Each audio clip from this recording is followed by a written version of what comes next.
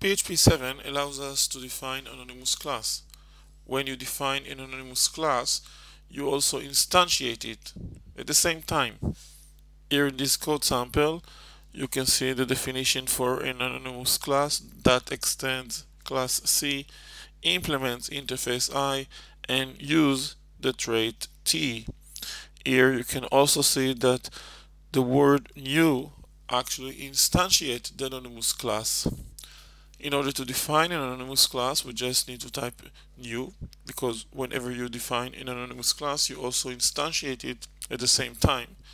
Then the word class, and then over here, if you want to pass over value or values to the constructor of the anonymous class, this is the place to specify those values.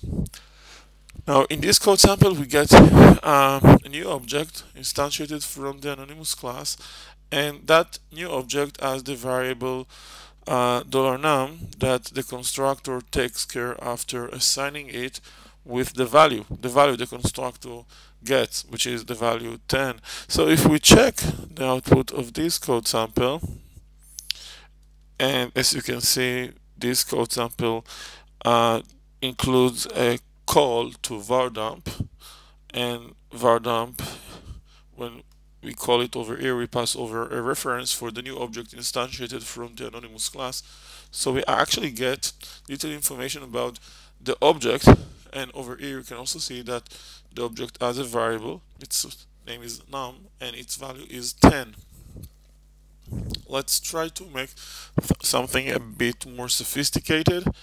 Let's, for instance, define a function within the class C that our anonymous class extends. For example, if we have here something like public function do something, and do something just includes one line echo something, well, because the anonymous class over here extends C, it is also possible to invoke the function do something on that new object we create. So over here I just assign OB with the reference for the new object instantiated from the anonymous class, and then I invoke the function do something. Now let's see the output.